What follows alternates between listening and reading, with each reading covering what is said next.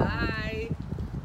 Drive safe. I love you. For most, visits to Grandma's house usually mean more baked goods and hugs than you can handle. But for me and my family, it also means paintings on top of paintings on top of paintings. This is some steampunk that I did, which was fun to paint on. Because my grandmother, Jacqueline Wright, is an excellent artist. Okay, and of course everything was hanging in this house. That one's interesting because it's painted on glass on the outside, on the inside. So it's in reverse. This one was neat.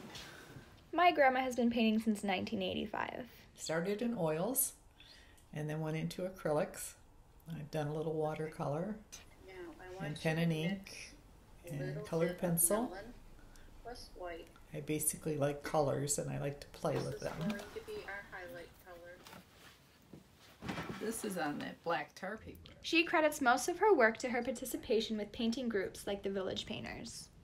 I've been in this group maybe about 10 years. I was in another group probably a total of 20 years, and I belonged to Nationals since the mid-80s, so about 40 years. Lessons are completely created, hosted, and taught by members of the club. So it takes a while. It's the people that are volunteering to do this have put a lot of their time into it.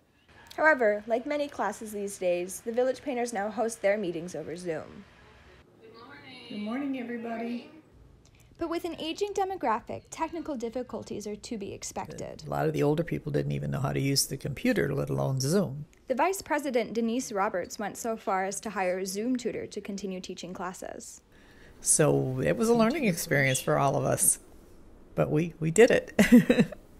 The move to online instruction was a controversial decision at first, but one that seemed to pay off for the painters. Oh, absolutely helpful. I mean, that was such a rough year for everybody, you know, and especially the older people. I think we were more frightened to get into groups, into gatherings, because, you know, there were a lot of people our age dying, so we were taking it pretty seriously. So Zoom was awesome.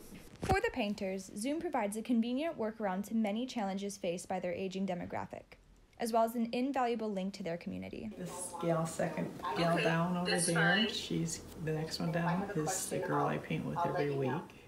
Which for a die-hard painter like my grandma, that is most of my friends, because that's what we do, you know.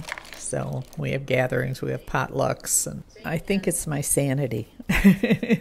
It's my release. I can get lost in my own little world. When everything's going on around you, you can just turn the world off and enjoy what you enjoy. And after the year we just had, who can argue with that? With Journ 206, I'm Molly Wright reporting.